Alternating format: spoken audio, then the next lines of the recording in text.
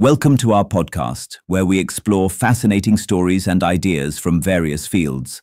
In this episode, we uncover an exciting innovation, one that enables scientists to produce hydrogen fuel from dirty water and how it works. Scientists have invented a breakthrough device that can not only clean dirty water and make it consumable, but can also generate hydrogen fuel from it, thus solving two problems at once: the lack of energy and the lack of clean drinking water. It can change the lives of millions of people who live off limited resources with no access to clean water and clean energy. As per the scientists behind the machine, it is based on the photosynthesis process in plants, where they turn light into food. The older version of the same device required clean water to operate, making it unviable for areas with no clean water resources. But the new model is simply miraculous. Bringing together solar fuels production and water purification in a single device is tricky, said Shannon Porn-Rungroj from the University of Cambridge.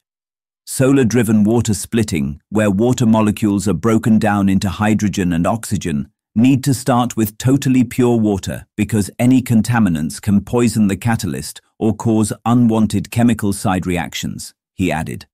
The system utilizes a carbon mesh to absorb light and heat, generating water vapor from which hydrogen is generated by a photocatalyst. This carbon mesh also repels water, allowing the system to float and protect important components from water damage.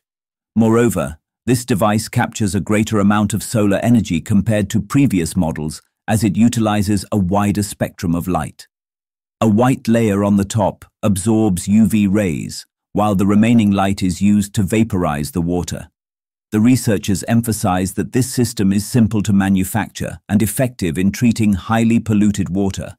Although currently a proof of concept, they believe it holds promise for achieving a sustainable future.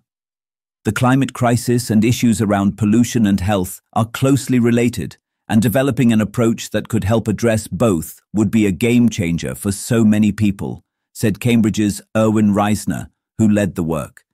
Thanks for tuning into this incredible story. If this episode resonated with you, don't forget to hit the like and subscribe button for more captivating stories to come. Stay tuned.